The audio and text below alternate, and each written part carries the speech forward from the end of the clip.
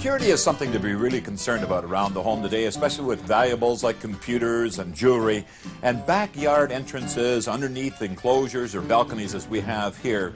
Yes, you can protect doors which have glass with security grills to stop that intruder from breaking the glass, going down and unlocking the door. But by putting the grills, sure, you'll stop that. But you can't stop that intruder by very simply putting the boots to the door. Now, you can see what's happened here when the boot was put to the door. First of all, the lock set itself has broke away. The deadbolt has broke away. The door is completely split wide open. But look at the jamb. In both cases, completely blown right out and just no security at all, and the door goes wide open.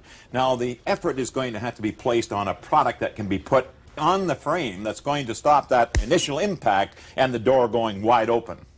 Here we have the new door and frame, and as you can see, there's been a choice made for a venting window unit. Now, the venting window unit also has a Lexan glass, which is security, so therefore you're not going to break that whatsoever. But the security really is in the door and the frame as far as we're concerned in this case, because the deadbolt, once it comes through the receiving plate, through the jamb, as you can see here, it just projects right on through the jamb, being only 3/4 inch of wood. Doesn't really give an awful lot of security.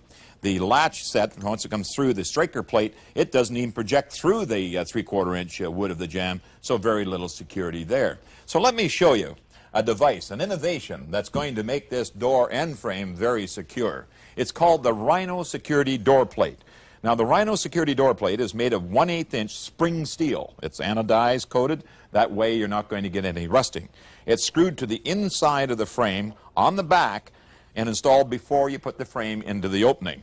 Now, if there's ever a secure problem with a boot coming up against the door, that deadbolt is going to come up against that Rhino Security Door Plate, and there's not going to be any movement at all.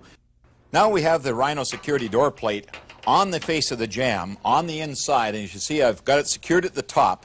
But here at the point of where the strikers and also the deadbolts project through, you can see that they've left adequate room for any variety of different locking mechanisms. And in this particular case, we're going to use a number 14 3/4 inch screw to retain the plate to the back of the jamb. Then when we get it installed into the opening, we're going to put 3-inch screws through the striker plate, through the Rhino security plate, right into the main frame of the home. So we'll get the plate installed.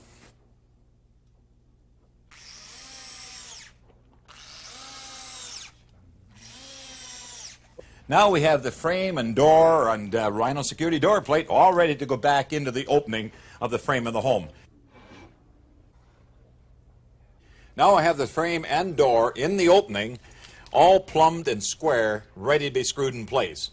I have 2 screws in the top holding it in place while I have the shims now all preset. Now this put the balance of the screws in place. Now for the air sealing around the door. And I'm using a foam backing rod.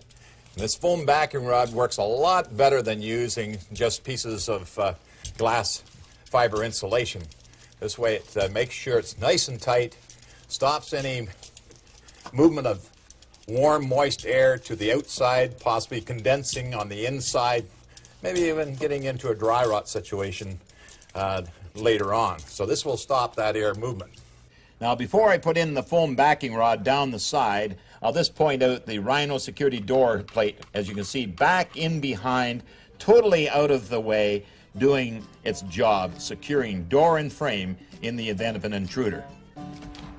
Well, there you have it, all installed, and I might say secure. All I have to do now is put the exterior casing into place, and it's all ready for paint. Rhino security door plate, a real innovative way to secure your home.